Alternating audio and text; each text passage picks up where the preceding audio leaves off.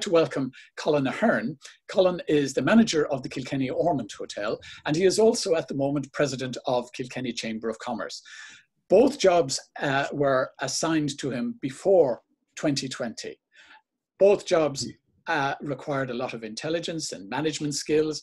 Now they require a lot of different skills that you wouldn't have thought would be needed when you took on the various jobs. In looking at your role, first of all, as manager of the Kilkenny Ormonde Hotel, when did you take over as manager there, Colin? Ian, thanks very much for having me at your meeting today.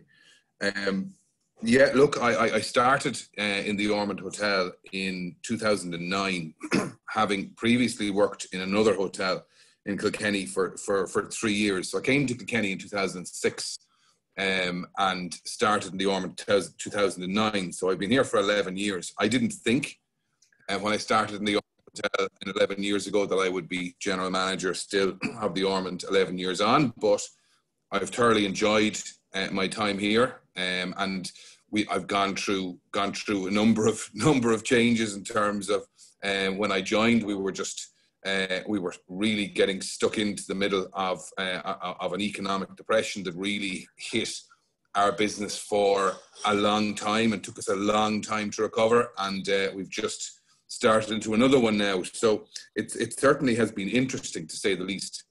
Well, interesting is one thing, challenging is another.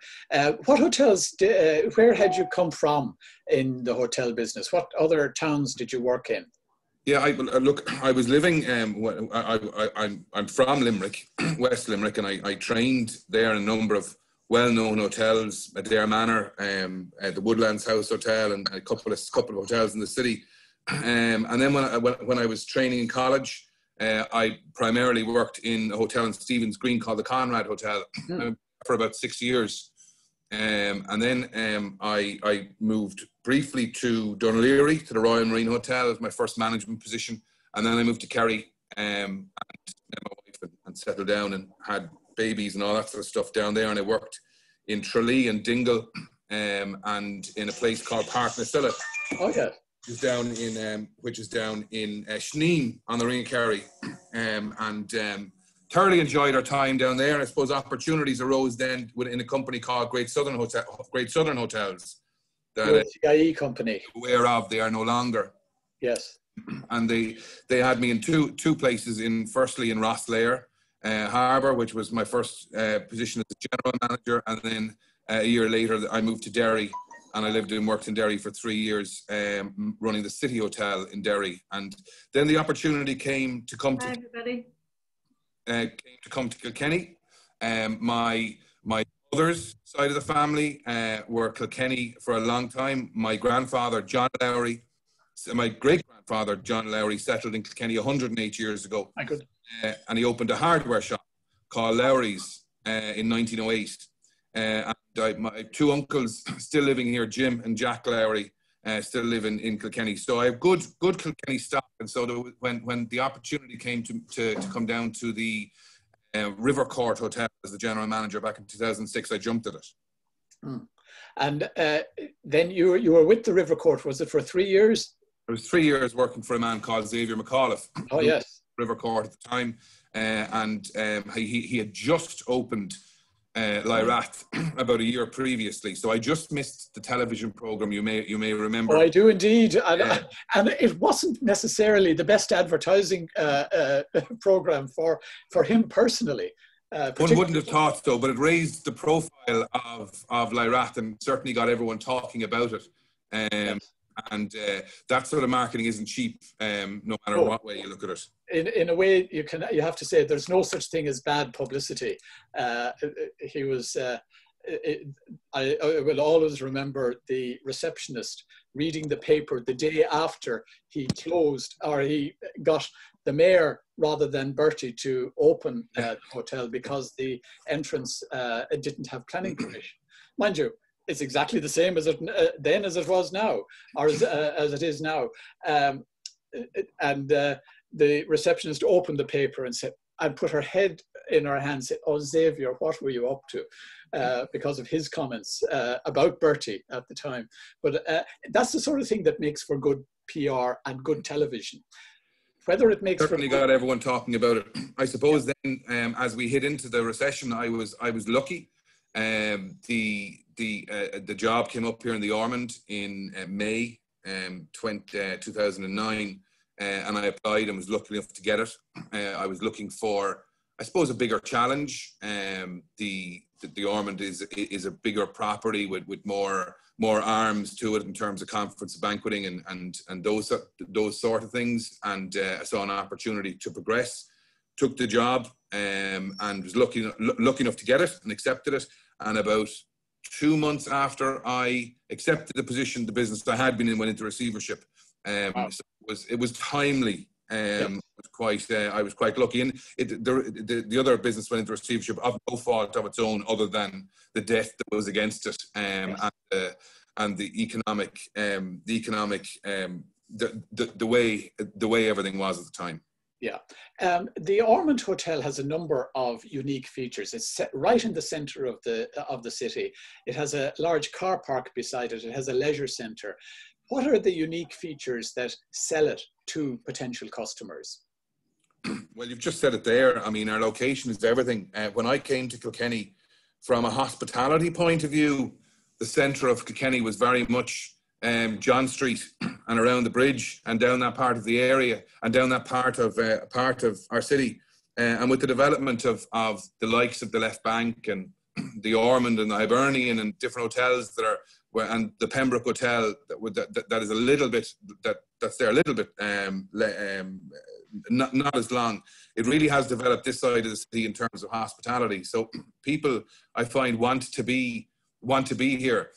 You can walk around Kilkenny very easily, and everything's on a doorstep. I was at a wedding fair a number of years ago in Dublin, and a lady came up to me and said, "I know your hotel." She said, "I love staying there." She said, "The beauty of it is that I can go back during the night and change my shoes." And I thought that's not a marketing initiative. You're out for dinner, you can come back, you can stay with me because you can change your shoes halfway through the night. Yeah. But for some people that's important. Yeah, I've never seen that used in any advertising, but you never know what choices people make or for what reasons they make those choices. And many of I'm also very lucky to have to be the only hotel in the city centre that has full leisure facilities. Yes. Now at the moment. So I mean, there are other hotels on the outskirts like the New Park and Hotel Kenny and the Spring Hill Court Hotel that have full leisure facilities and swimming pools and all that sort of stuff. But to have that in the city centre is unique. Yeah. But one of the key things that brings people back isn't so much the facilities as the way they feel that they have been treated. So staff training is obviously a critical part, and the way that staff engage with customers is obviously a huge part of the success of any hotel, and you can't continue without it. What do you do in relation to training of staff? I suppose just to give you a background, I have currently employed in the Ormonde Hotel, we have 127 staff. That would have been at a height in the summer last year at somewhere just under 150. Now, I suppose hotels a lot, especially at the moment because they're in the news, and hospitality and tourism is in the news. Hotels tend to get lumped into the same grouping as pubs and restaurants and bars and restaurants. And it's really important, I suppose, to point out that as businesses, we're big business to a region and to a city like Kilkenny. Our wage bill per annum, and again pointing out that the Ormonde Hotel compared to the likes of Lyrath or the New Park or Langton's is relatively small in terms of the business that our turnover. Our wage bill is just shy of €2.5 million per annum. So there's a lot of money going in directly into the economy here in Kilkenny. Also, I suppose the biggest difference is that I have 8 people employed in the business that earn above €50,000 per annum. So when people talk about you know, low paid jobs in particular, there's quite a few people. I have another 22 people that get paid above €32,000 per annum. So they're not always, you know, particularly low paid jobs in hotels. Whereas if you have a pub or a restaurant, you generally have the owner, a manager, a head chef, and outside of that, people are generally paid by hour or pound in a lot of cases. So hotels are different. I have a full-time HR manager. We have a sister property in Limerick called the Absolute Hotel, and she is the HR manager for the 2 properties. Between the 2 hotels, we have 218 staff, I believe. So she's responsible for putting together training for, first of all, ensuring that all our administrative functions are carried out correctly, and that everything is that we're on top of everything in that regard, but also to ensure that we're maximizing the potential of our staff. What I look for is you know, from the operational positions in terms of waiters and waitresses and people like that, is we're looking for someone with good acumen, people that are friendly. They don't particularly need to have a skill set where we have training plans and standards of procedure in place that ensure that we can train people to the level that we need them to do it. But when we're looking at the jobs or the roles such as sales and marketing, revenue management, department heads that are running departments that could be turning over in excess of 1-2 million, it's important that we're finding skilled, experienced people. And to keep those people engaged, it's important that we have good training opportunities for them to progress. And in terms of our own staff, it's always cheaper for us to be able to provide ways for people to progress inside the organisation than going out and finding new people every time a position is available. So upskilling our current workforce and promoting from within is really important to us. Yeah, I think you're right there. Growing your own wood is an expression that I've heard about, that people who are experienced in the culture of that particular organization, when they move on, they don't need to be retrained in the ethos that the company adopts. The last couple of months have been perhaps the more challenging than any other period in the life of Ireland, but also in the life of hotels and also in your own life. How long were you closed for during the pandemic? We were closed for just shy of 4 months. Hotels were allowed to open on the 29th of June. We waited until the 9th of July, sorry. We reopened on the 9th of July. It was, everything's different. It's particularly challenging. I think, you know, some of my industry were very lucky, because they were in the short term, because they were in areas that people wanted to be and perceived as being safe, particularly the west coast of Ireland, where a number of properties and businesses that I would know and be familiar with recorded turnover that would have been in excess of what they did in July and August in 2019. Wow. So it's mixed. The reaction to this pandemic and how it affects our businesses is really mixed, and it depends on where people are in the country and the type of business that they have. There are a couple of businesses and properties in Kilkenny that are hugely successful summers and did really, really well, and there were others that were a lot more affected by it. I suppose what goes around comes around in a way, and it's circles and roundabouts. Those businesses in the west coast of Ireland and the Wild Atlantic Way that would have had very successful summer times and summer periods are going to see their revenues reduced to somewhere in the region of 25 to 30% of what they would have been in 2019 and 2018. Yes. Whereas Kilkenny, because of our proximity to Dublin, Kilkenny, you know, we didn't have that huge uptake in terms of revenue just after we reopened, and on average the hotels achieved somewhere between 60 and 70% of the sort of revenues they did in 2019. But I suppose the upside of that is that we're not going to see a huge fall off, and whilst it's still devastating not, well, it's still a devastating figure. We're probably going to achieve about 50% of the turnover we achieved in 2019 for the rest of the year. Now, what that means is that we'll be able to remain open 7 days a week. We'll be able to keep everyone employed, but we wouldn't be able to do it without the sort of assistance that's there for the government in terms of the EWSS primarily, and also the way they've held the commercial rates fees that should have been paid. Commercial rates for a lot of people, when I speak to them, are struck by the huge amount of commercial rates that properties such as myself pay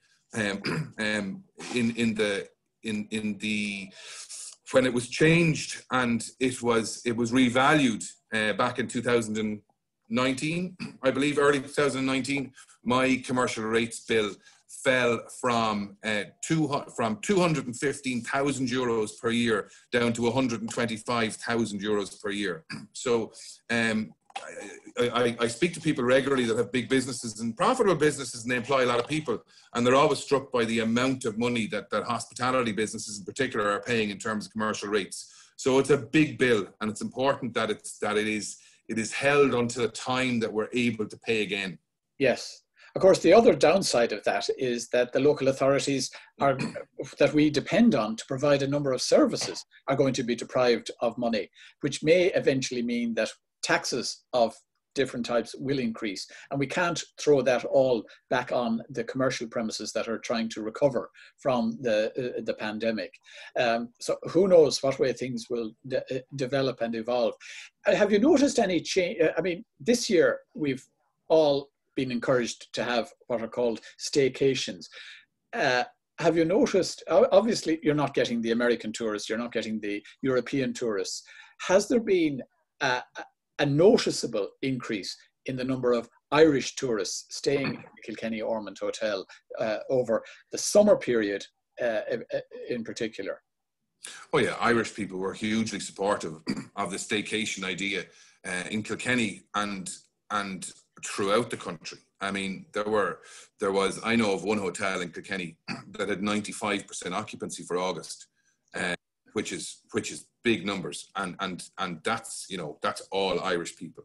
Of course. Irish people were hugely supportive of hotels and accommodation providers in general. I mean, there's Airbnbs, there's guest houses, there's every type of accommodation provider. I mean, in Kilkenny, there's 3 and 4 star, 3, 4 and 5 star hotels.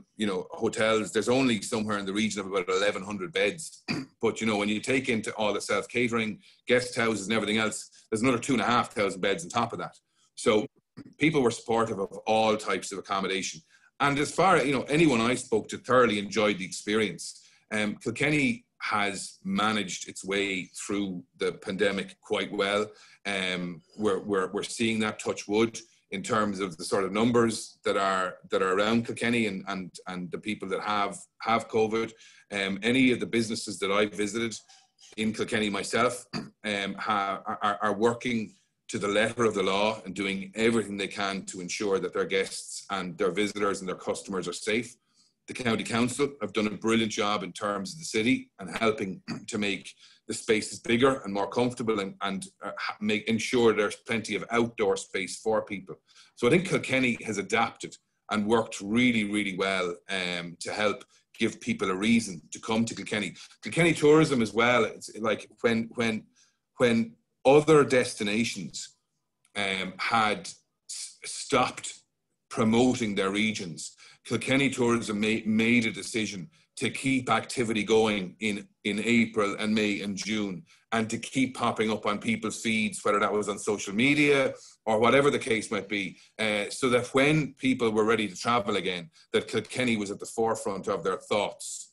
Yeah, of course, one of the reasons that people come to Kilkenny is because of the social activities that they can engage in.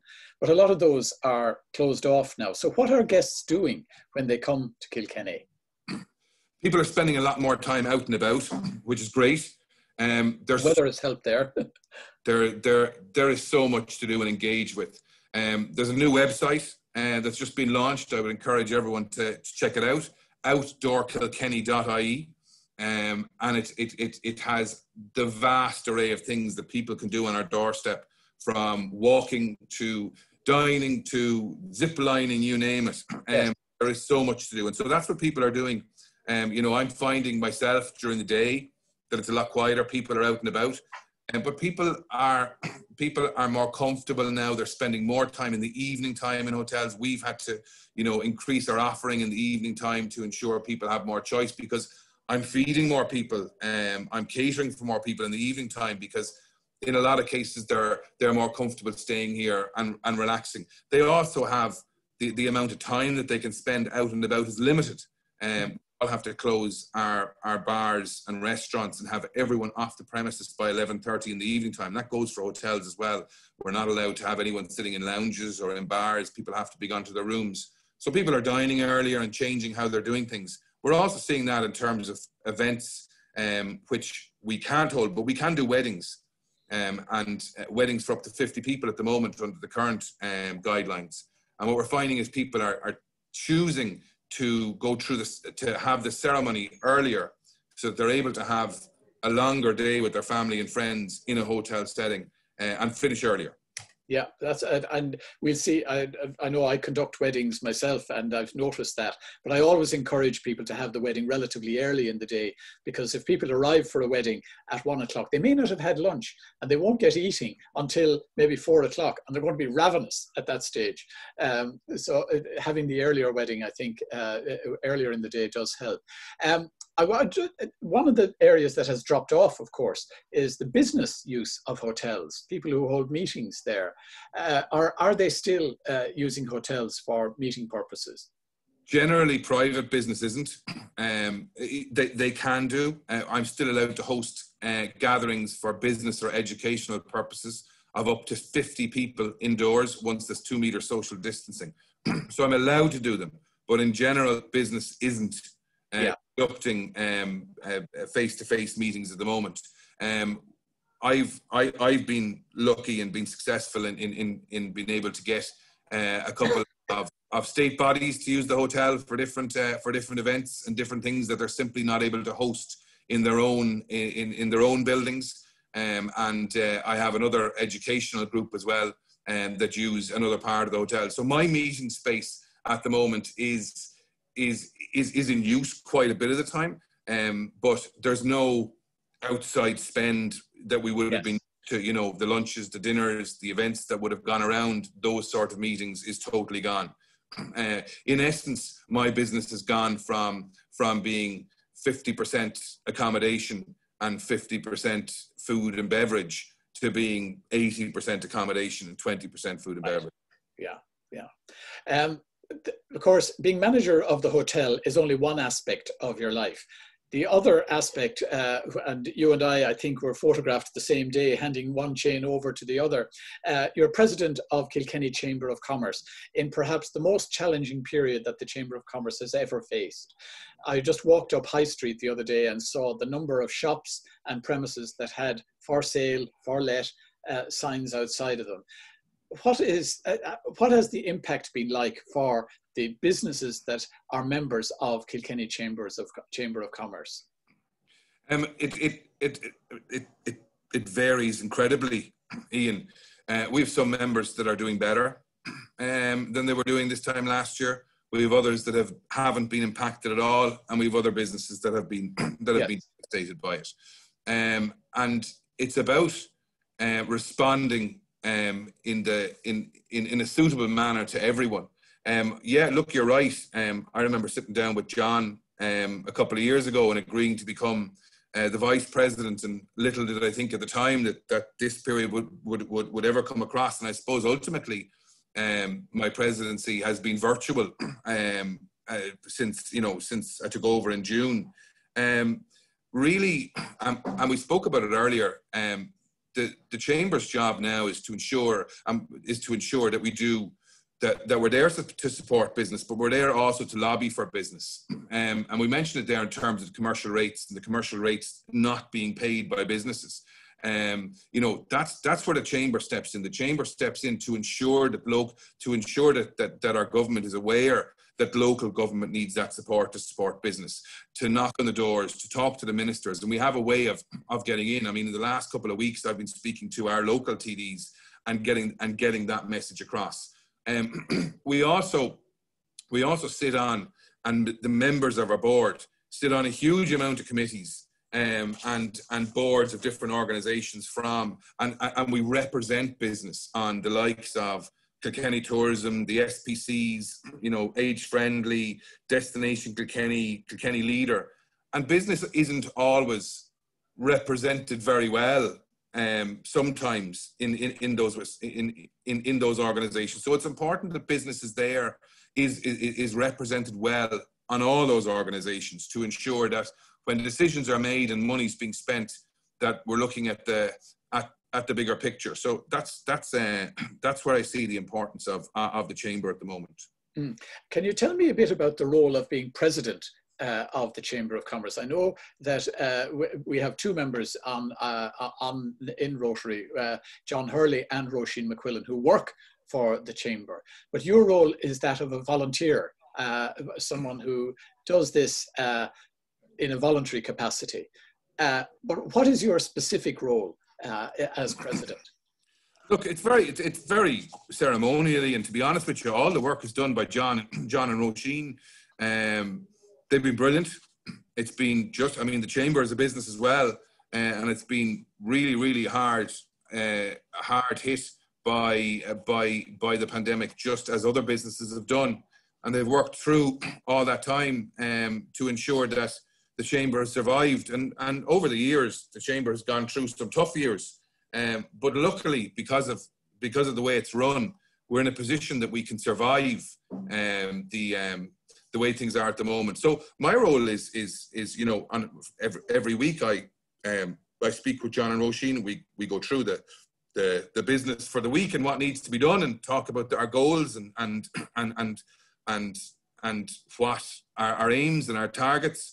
But in general, it's ceremonial, and you know, I'm someone that I have the chain sitting over there, and whilst I don't get as many photo opportunities as other presidents may have had in the past, it's really about profile, and it's about keeping the profile of the chamber out there, helping to maintain a healthy membership, a healthy and varied membership in our chamber, and where possible, using my role to voice the opinions and to lobby on behalf of our members. And that's really where it is. The hard yards are done by the people that work in our office. Oh yeah, but it still requires that the public image. In many ways, you're the public face of the chamber during your tenure as president. Can I just ask, in relation to membership of chamber in Kilkenny? Not every business is a member, but for example, are places that have national or international places, retail outlets such as Boots or Argos or Lidl or Aldi, do they get involved locally in chamber business? In certain, I mean, they do get involved locally. We don't have a lot of those businesses as members. Our members in a lot of cases tend to be local. Unique individual businesses. We have big business. We have businesses that are members that are banks, and we have smaller members that are jewelers and grocery store owners. So we have such a vast array of members. And to be honest with you, Ian, whatever we do, you know, we don't sit down and think, look, you know, what we're doing now will only represent the people that are our members. Yes. We're working for business in Kilkenny Chamber is working for business in Kilkenny, and Chambers Ireland is representing all businesses on the island and doing whatever they can. Any of the events we run are open to members and to non-members, and we hope that people will join our events and join what we do and see the benefit of being and join up. And the more people we have as members, and the more variety we have in terms of organisations and businesses, the stronger the chamber can become. Indeed. I mean, one of the great events that you run every year is the Kilkenny Business Awards. Obviously, that's a major challenge for this year as to whether it will be run or how it might be run in the future. But it was a unique event in many ways, in that it brought people who weren't necessarily members together for a social occasion where they got to talk to other businesses of like mind and look at promoting not just their own business, but Kilkenny Inc., for want of a better term. What's going to happen in relation to the Kilkenny Business Awards this year, or do you know yet? We don't know exactly yet. I suppose, look, just to say, first of all, you're absolutely right. There have been winners of the overall Business of the Year awards that at the time weren't members of Kilkenny Chambers of Commerce.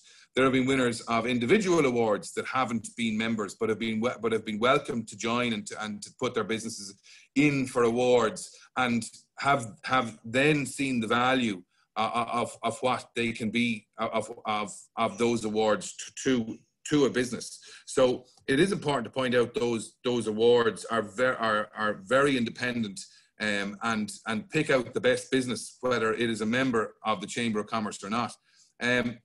You're absolutely right. In terms of a dinner, an evening in Lyrath with 500 people, plus sitting down and enjoying awards and good food and great entertainment, that's not going to happen this year. We are looking at a couple of different options. One, and we have a subcommittee that are working on it at the moment. We're considering some sort of online event that would happen, whereby we would recognise businesses this year in what they've done specifically around COVID-19 and surviving, and what they may have done to help other people through COVID-19. And we're also considering hosting an event in early 2021, although that looks increasingly unlikely that any hotels will be in a position to host events of that size even in early 2021. So we have a subcommittee that's working on it at the moment. We have an event, a high-profile event, that we don't want to lose any of that profile, and so it's important for us to come up with something and get it out there, and that's what we'll be doing in some shape or form, but we don't have the answer yet. Yeah, it's a bit like ourselves in relation to our high-profile event, which is the Remembrance Tree project. We're struggling to know how that can be replicated in a COVID environment. But you mentioned there that the engagement that you have with other organisations, and I'm just wondering what the level of cooperation or otherwise is with Kilkenny Tourism between the Chamber and you're both in many ways promoting Kilkenny. The Chamber has a different role in that it's promoting individual businesses, but Kilkenny Tourism is also promoting, as I said, Kilkenny Inc. Does the Chamber work closely with Kilkenny Tourism? There are some synergies there, without a shadow of a doubt, but they're very separate organisations. Indeed, in a number of regions, you'll find that the Chamber of Commerce and their tourism body are one. A couple of them spring to mind would be Tralee, for example, Killarney. Their Chambers of Commerce are called their Chambers of Commerce and Tourism. I think it's important to highlight the different roles that both organisations do. They're really important. Kilkenny Tourism is a marketing body. Its sole job is to market Kilkenny to the international and domestic traveller. But there are things that happen, and so it's not. It can't get bogged down in product development, and that's where the Chamber comes in with the likes of the medieval mile pass and other ways of helping to engage visitors when they're here, and working with activity providers that are businesses and those sort of things. Whereas Kilkenny Tourism's job is simply to get them here. The Chamber's job is to engage with the businesses that are facilitating them when they are here. Yeah, that's a very good way of putting it. I mean, the people come for what's in Kilkenny, including the unique shops. They don't want to go to downtown Mullingar, which is exactly the same as downtown Athlone, unless they have individual local shops, local services that are not available elsewhere. And it's the unique bit that attracts people, as well as the tourist. We want them to spend their money as much as visit places. It's really, look, Ian, you're absolutely right. And we spoke about it the other day on Saturday when we were talking on the phone briefly about ambition. You know, like Kilkenny, as far, you know, in my opinion, Kilkenny has reached about 50% of its potential in terms of tourism. We talk about numbers and visitor numbers. There are, you know, a city like Kilkenny shouldn't have shoulder months like it does. You know, accommodation providers in Kilkenny have 6 good months and 6 average months. You know, there are, and 6 average / poor months. There is so much more potential in terms of delivering a mixed tourism product. And I'm not talking about the coaches that pull up outside the castle, you know, and the argument of whether they should be pulling up outside the castle or somewhere else in Kilkenny, thus ensuring that they are taking in our whole city as opposed to a whistle stop of Castle Road. But you know, there's business tourism, conference tourism, and huge amount of potential in delivering that. And whether that's through infrastructure that's already here, like Lyrat and some of the bigger hotels, or the Watergate, or even in the development of some sort of product in the Abbey Quarter, the potential to grow profitable, really important strains of tourism in Kilkenny is there. And like I said, we've only reached 50% of our potential here. There is so much more to do. Yeah, well, I was encouraged and heartened to see that the month that things are often worst is November, and Kilkenny will have 3 festivals happening in November: Subtitle, Kilkenomics, and the Cat Laughs. So the fact that they're happening at all is a miracle, but the fact that they're all happening in close proximity in perhaps what is the most bleak month of the year is very encouraging and hopeful, not just for the festivals, but as a general sense of resilience that Kilkenny is attacking the virus in providing something that people will be attracted to. Look, I speak to people, hospitality people, all over the country, and they're so envious of the array of festivals that we have in this county and city. Traditionally, Kilkenomics, the Subtitle, are in November and December and have been for the last number of years, and they're a brilliant addition to shoulder months. Cat Laughs is looking at the second weekend. They're still provisional. The programs haven't been released yet because they're still dependent on you know, things can change so much. Of course, so much to do, and so much. I mean, you know, even taking in the early part of the year with Tradfest now has become so popular and is so well run. And some of our festivals are world renowned. I mean, people, even the Roots Festival that used to be known as the Rhythm and Roots Festival, that from an accommodation provider, that is now the most successful weekend, the Maybank holiday weekend, and the array of international visitors that come from the festival is second to none. Look, you know, obviously the Arts Week in August, which is 10 days, and you know, is at a time of the year when people travel, is I suppose the most successful and the most well known. But in terms of weekend events, the Roots Festival, as it's known now, that was the Rhythm and Roots, is absolutely fabulous. So we're just so lucky, and we're the envy. And I speak to people from tourism destinations all over Ireland, and they come to Kilkenny to see us. We've had people from Cork, from Killarney, from Athlone, from Galway, from Clifton, from Westport, from the north, to Kilkenny in the last 4 or 5 years to see what we're doing and how we're doing it. And in terms of the buy-in between the local authority and private business, they don't have that anywhere else. They don't have anywhere else there's no hotel in Killarney that pays €5,000 per year into a kitty that we go out and market like I do.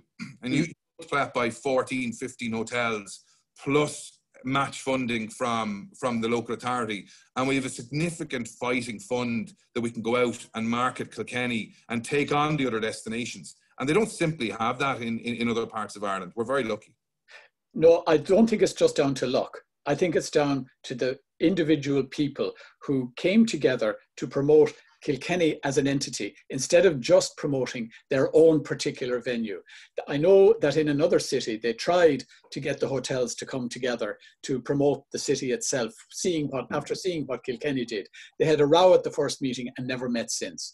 The fact that you've held together in Kilkenny to promote, Kilkenny in many ways has advantages, but it also has huge disadvantages. It doesn't have a rail network that, except unless you go through Dublin, it's not beside the sea. It doesn't have a third level college. So there are a lot of things that other cities have and other towns have that Kilkenny doesn't have. So it has to promote itself more than any other place in order to keep on a par. And the fact that it's run ahead is a major testimony to those like yourself, like the Chamber of Commerce and the individual hotels and Kilkenny Tourism, that it has achieved the level of success that it has. No? Yeah, it is. You're so right. There are still rows, by the way. But they're not public, at least. And there are every year in terms of how the money should be spent and where it's spent. And actually just before everywhere went into lockdown, we'd had lengthy meetings with regard to ring fencing some of Kilkenny Tourism's marketing money towards international tourism and conference tourism. And we'd agreed to take €30,000 of that money per annum for 3 years to invest and to try and getting more of that business here. Now, look, obviously that's not going to be the case, and we certainly won't be worrying about international visitors for the next 9 to 12 months. And you know, the lead-in time for that sort of conference, international business, is 2 to 3 years. So it'll be a long time before we see that money, when we start spending it, done. But it's great to see that I can sit at a meeting with a cafe owner from High Street and with a jeweler from High Street and sit down and agree that, you know what, everyone sees the benefit in getting visitors to Kilkenny in having successful tourism businesses and diversifying away from this tour bus party mentality that for a lot of places, not just Kilkenny, they're the easy pickings. And getting stuck into that and changing that perception and changing the visitor that's coming is hard, costly work. And it's something that Kilkenny Tourism and the Chamber have been working very hard on. I remember meeting with a man about 20 odd years ago who was made the marketing manager for Bord Fáilte. And he was addressing a conference that I was at. And he said that he knew within a week of joining that he was going to get an opportunity to meet with Tony O'Reilly. And he knew he had 10 seconds to make an impression. And sure enough, Tony O'Reilly came around and shook hands with everybody and said, "And who are you?" And he said, "My name is whatever, and what is your job?" I said, "I'm marketing manager for Bord Fáilte." And he said, "Well, what are you going to do to improve tourism in Ireland?" And his response was, "I'm going to bring in fewer tourists." The man said, "That's a good idea."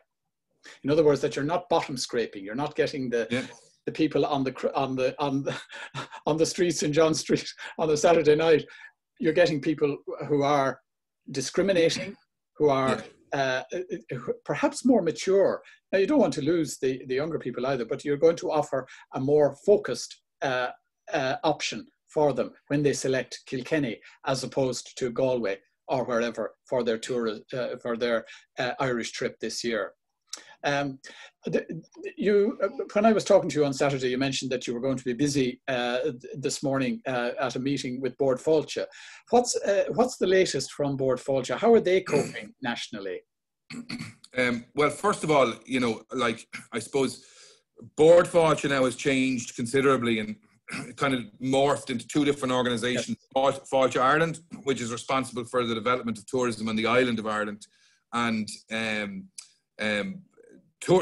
Tourism Ireland, which is responsible for marketing the island of Ireland internationally. So Fáilte Ireland, in fairness to them, have done a really, really good job at helping hospitality businesses through the last 6 months, developing work plans, standards of procedure, and ways that we can operate and open safely. They have created a safety charter that we all display that will give people an understanding that we're operating to a certain hygiene level. They've been developing training for our teams in terms of ensuring that everything from a safety point of view is at the highest level, but also then helping business. The meeting I was at this morning, I suppose, could be described as a health check. And it was an opportunity to meet with a consultant, myself and my financial controller, and just run through everything that we've done over the last 6 months, and to have someone look at it with a set of outside eyes and see, you know, if we could have done things differently, if we could have done things better in certain situations. So it's really, really helpful to have that to have that support behind us. Really, yeah, no, everything they've put together for the hospitality sector, and you can imagine there are so many arms to it in terms of pubs and restaurants and activity providers and museums, B&Bs, guest houses, hotels. They had to create operating manuals through COVID-19 for each of those, and do so in a way that made sense to the individual businesses. So they've really, really done a fabulous job, and I could do nothing but commend them. They also worked hard to receive funding from government, somewhere in the region of 25 or 27 million, that businesses such as mine were able to draw down from on top of the Restart grant. So, you know, up to a maximum of 15,000 euros was available to businesses such as mine. So that was really helpful as well. And they've done an excellent job. Tourism Ireland are out selling Ireland internationally, albeit online a lot at the moment, and ensuring, like Kilkenny Tourism did in April and May, ensuring that the message is ready and right for when people are willing and able to travel again. Well, we all look forward to that time. I'm just wondering whether anybody else who's watching this afternoon has any questions that they'd like to ask Colin. I knew I wouldn't get away with that. Well, there's John. Hello, John. Yeah, Ian, just to reiterate a lot of what Colin said, I don't have a question for him as such. But you know, all the talk that he had there about Kilkenny and how fortunate we are and what we have. There was a very nice article in the Irish Times over the weekend, and Kilkenny got very positive reference in it. There was just one or two little comments which I think are well worth sharing. And they talk about Kilkenny that it's in the Goldilocks zone. Not too big and not too small. It's cultured but not pretentious. It's confident but not showy about it. And if Kilkenny was a person, you'd totally go for pints with them. And I think that's a very nice kind of summary of what Kilkenny is about. And the key thing really is that we shouldn't take it for granted. It's so important that we don't, you know, because, and in the Chamber of Commerce, we try and utilize, you know, when we're holding events back in the day when we used to be allowed to, and will again in the future sometime, we try to utilize some of the wonderful places that we have. And we've used, for example, the like of Roth House for a couple of meetings over the years. And it's amazing the number of people. You might have 30 or 40 people in the room. The majority of them local Kilkenny people. And the number of people who say, it's the first time ever being in the building. You know, and there it is on our doorstep. So, yeah, the key thing is that we all engage as much as we can and where we can and as positively as we can in all the things that are going on. And Colin just mentioned there about, you know, the Chamber, that we're doing a range of things, doing them differently, like you are, Ian, today, the Rotary Club. It's all on Zoom or something else like that. And likewise, we're doing the same. We're still doing business, just doing it in a different way. And the pandemic has nearly taken over our lives, but to the extent that we've nearly forgotten about maybe something even more significant, which is Brexit. So we've an event tomorrow. And everybody on the call is more than welcome to attend. It's through Zoom. Just get in touch with our office if you'd like us to send you an invitation.